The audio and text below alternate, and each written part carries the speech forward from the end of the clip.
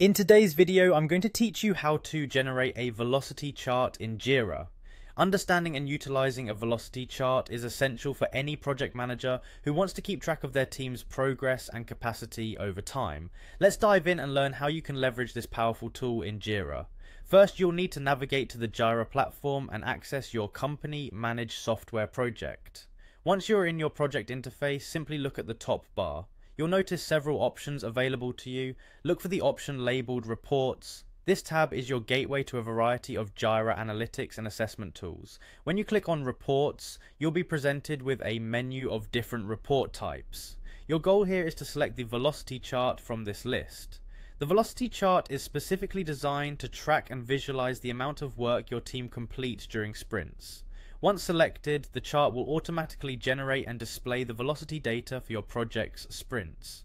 Here's what makes this tool so versatile. It can transform raw data into an insightful visual representation, helping you assess and fine-tune your team's performance. Now let's explore what exactly a velocity chart is. In essence, a velocity chart in Jira is a chart that displays the average amount of work a Scrum team completes during a sprint. The visualization empowers teams to gauge their capacity and accurately predict how much work they can realistically commit to in future sprints, avoiding overcommitment and setting feasible goals. The data shown in a velocity chart is crucial. It provides a side-by-side comparison, the work estimated versus the work actually completed in recent sprints. This comparison not only aids in identifying trends but also in optimizing planning processes. With these insights, project managers can make informed decisions about resource allocation, timelines, and sprint goals. Visually, the chart typically displays two types of bars for each sprint. The grey bar represents the total estimated work, while the green bar shows the actual work completed. This straightforward visualization aids in quickly assessing whether your team meets, exceeds, or falls short of their sprint goals. By default, the velocity chart displays data for all sprints completed in the past 3 months. However, you aren't confined to this time frame.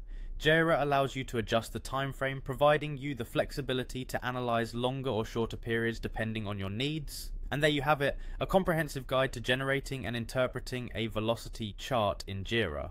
By following these steps and understanding the insights provided by the chart, you can effectively measure and enhance your team's productivity. Keep analyzing and iterating and you'll consistently improve your sprint outcomes over time.